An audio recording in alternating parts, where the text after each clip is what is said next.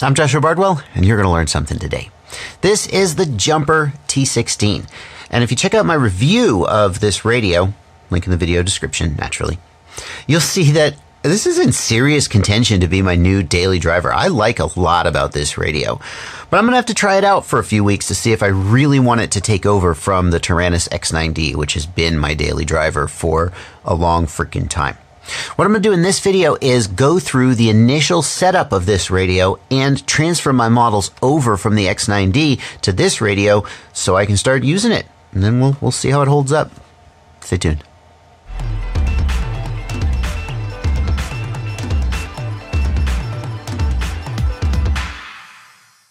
The first thing I'm going to do with this radio has absolutely nothing to do with the software or the models. It has to do with the sticks. The stick length is a little different than I'm used to on my Taranis, and I think I would prefer that the sticks be a little longer. And the way I'm going to do that is I'm going to just screw out this end part until it is about the length that I want. I'm just going to try different lengths and see what feels good. So at that length that's a little too long, I think. That feels pretty good. And then I'm gonna it's a double locking mechanism, so there's this bottom piece that screws up and they screw together and tighten down. And I guess I'm gonna have to try and figure out how to get these guys about the same length.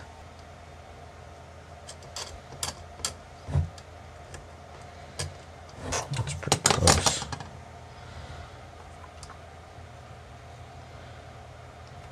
The next thing I'm going to do is I'm going to hit the system button and I'm going to hit the page button to get to the calibration setting, and I'm going to run calibration. I'm going to click this here.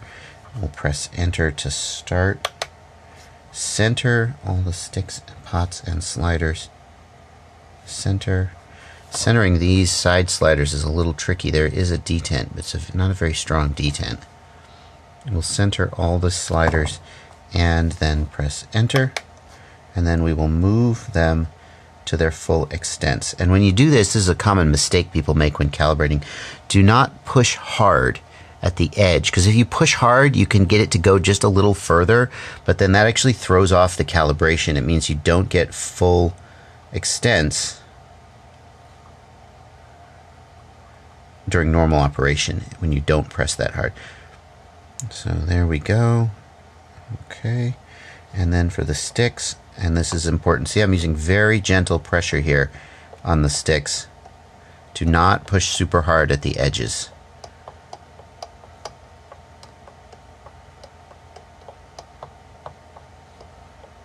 Okay, and then I think we also need to calibrate this guy.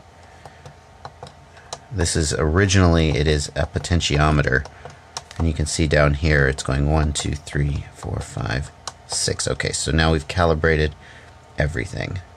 Great. Calibration done. This USB mode is an important setting that I would usually tell you to change, but it's coming with the correct setting from the factory. The USB mode controls what happens when you plug in USB. It can either be set to joystick, storage, or ask. Joystick means that the transmitter will act like a game controller and you can use it to play simulator. Storage means that it will act like a USB drive and you use it to access OpenTX Companion and configure your models and stuff. By setting it to ask, each time you plug in, the radio will ask which you want it to do, and that's certainly a good thing. I usually set up a global function for volume control. I would put it on one of these potentiometers here. So I'll do that right now. I'm going to click the mouse wheel one time. Here is, we can have this global function depend on a switch, but I just want it to be active all the time. I'm going to accomplish that by holding down the click wheel and choosing Other, and it will say On. That's what I want. And then I'll go to the function, and the function is going to be volume, and the control is, yeah, there we go. So if I just turn that potentiometer one time, it fills it in here, and then I just need to click this to activate it. And now this potentiometer is going to be a volume knob that I can use to turn the volume up and down for the radio. She's good. Okay, so then the next thing to do is to start setting up the models. And for that, we're going to go over to the PC. In order to transfer the models over, you're going to want to get the OpenTX companion software. You can get that from the OpenTX website. The latest version is 2.2.3, and you can download OpenTX Companion right here. OpenTX Companion 2.2.3 Windows Installer. I actually have OpenTX Companion installed on my computer already, but it's not 2.2.3, so let's go ahead and download and install the latest version. At this point, OpenTX is warning me that there's new versions of firmware available for my radio. I'm going to say no right now. Will not download it. And it's going to ask me if I want to ignore this version. I'm also going to say no, because if you do say that, it will never tell you about this version again. And that's not exactly what I want. The next thing I'm going to do is turn on my Taranis. And with the Taranis turned on, I'm going to plug in the USB into the back of the radio. At that point, it's going to ask me if I want to do USB joystick or USB storage, and I'm going to select USB storage, and that will cause these USB drives to pop up on my desktop in just a second. If it doesn't ask you whether you want USB storage or USB joystick, then you need to go into the radio setup and change the USB mode to ask. At this point, if I go to my computer, you can see I've got two new removable drives, Taranis SD and Taranis, and that tells me that the Taranis is ready to talk to OpenTX Companion. The next thing I'll do is I'll hit read write, read models and settings from radio. And I should get all of my models and settings right here. And actually, why is there an extra D16? I don't know. I must have been doing something for a video. Let's just get rid of that. And I'll do write models and settings to radio. It'll just okay, great, sorted that out. Here are the models and settings that are on the radio, and just as like a backup, you can just hit File, Save As, and you can actually save this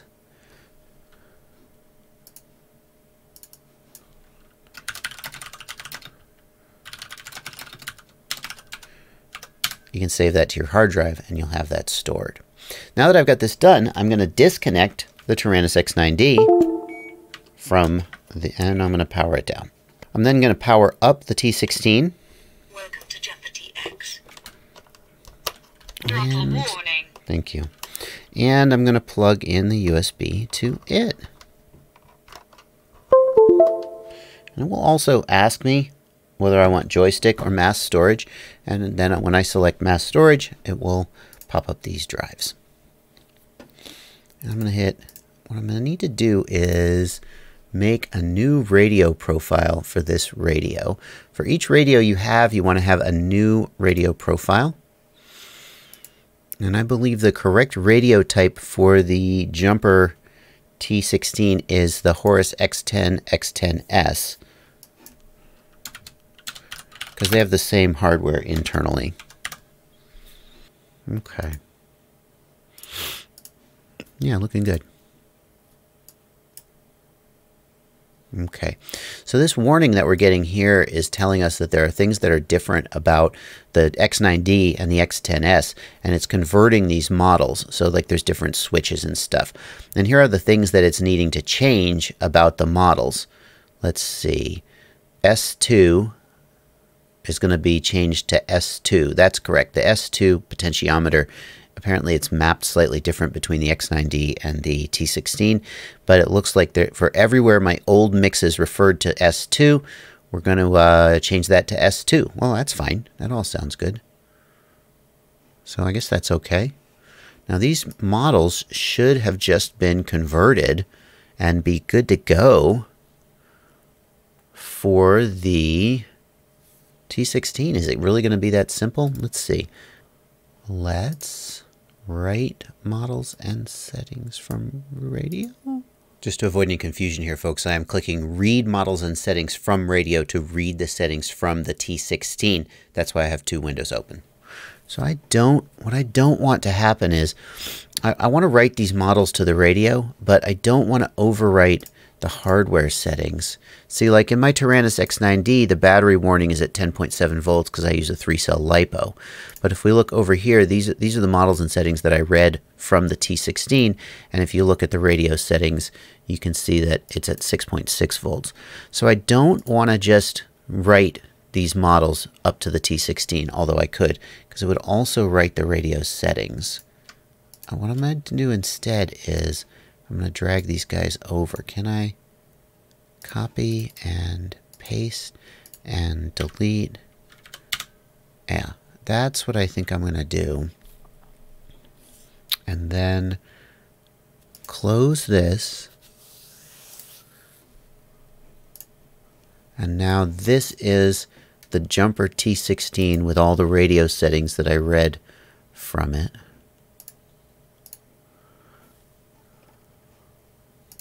Well, yep, that's what I set up over on the bench.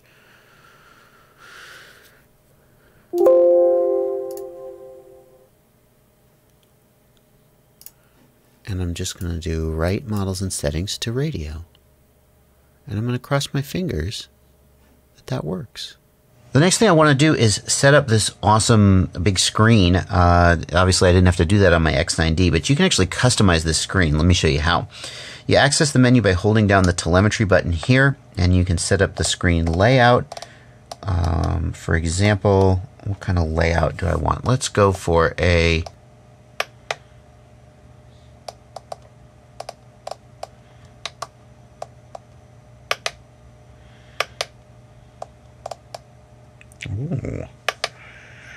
yeah, my channel outputs.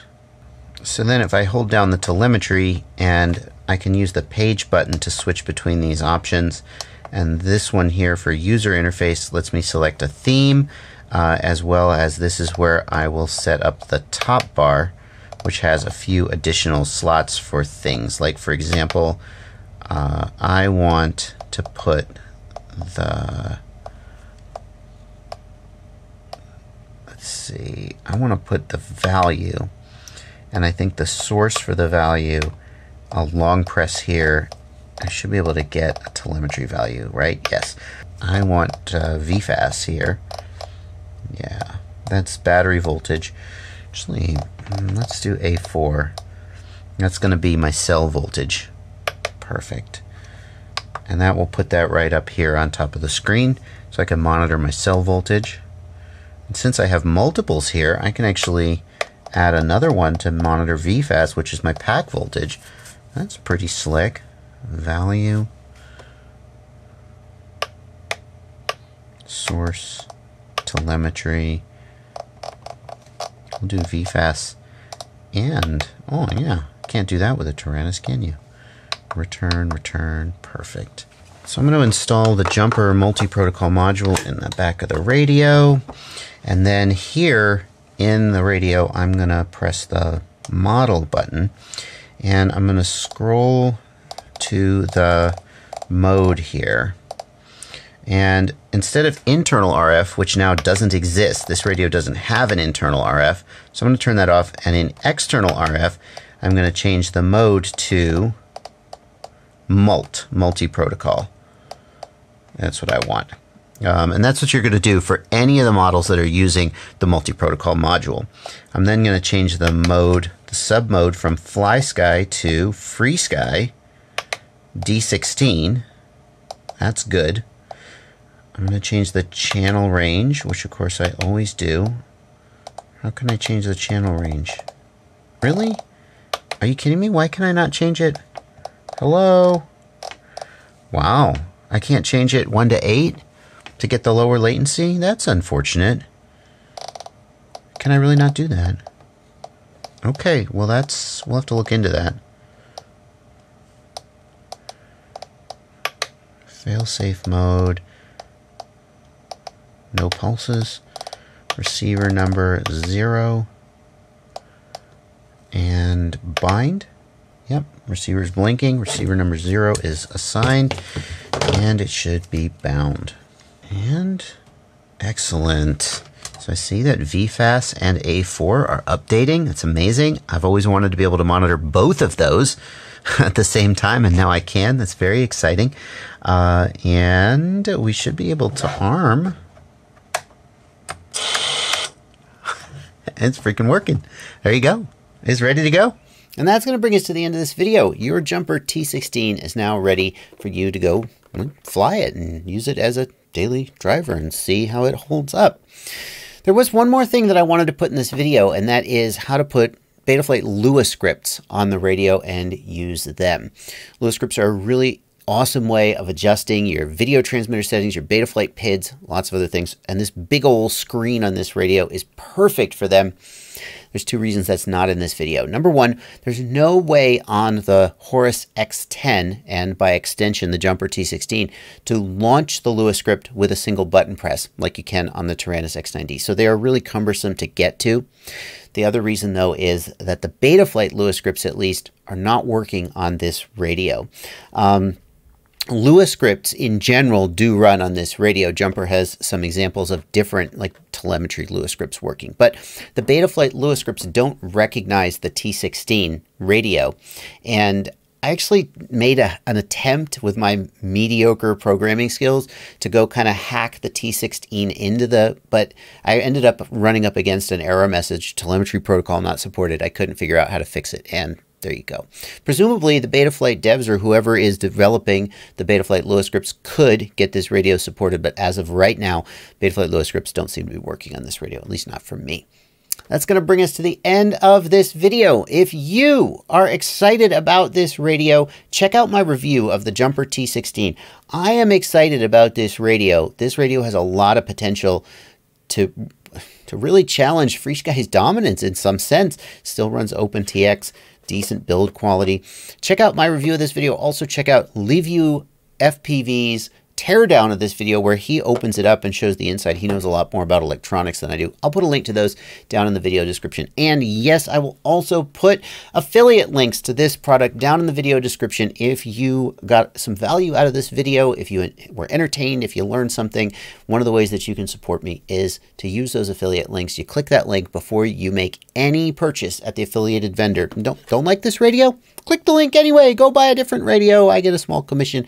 It's a small amount, but it really does add up. It really helps. Thanks so much for watching. Happy flying.